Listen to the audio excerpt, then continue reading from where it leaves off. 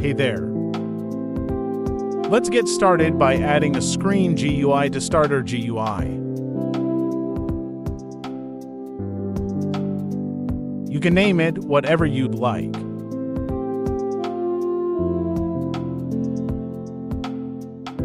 Then add a button to the screen GUI. You can shape it however you want.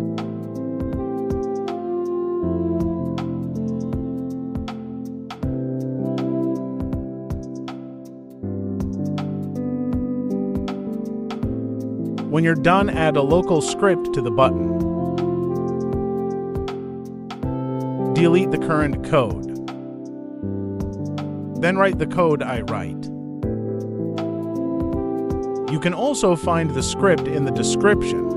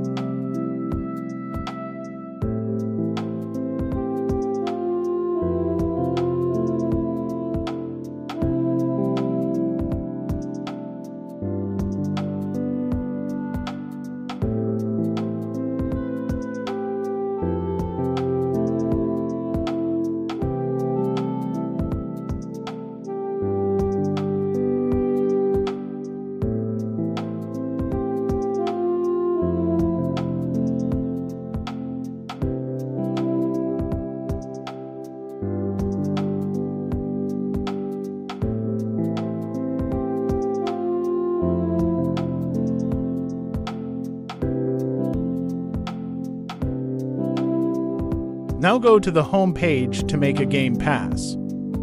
Press Create on the top left corner. Then find the game you want to add a game pass in. Press Manage Experience. Then press Passes on the left. Press Create Pass. Then you can edit and play around with the settings. Press Create Pass when you're done. Then click on the Game Pass. Go to Sales. Then turn on Item for Sale. Then at its price. Press Save Changes.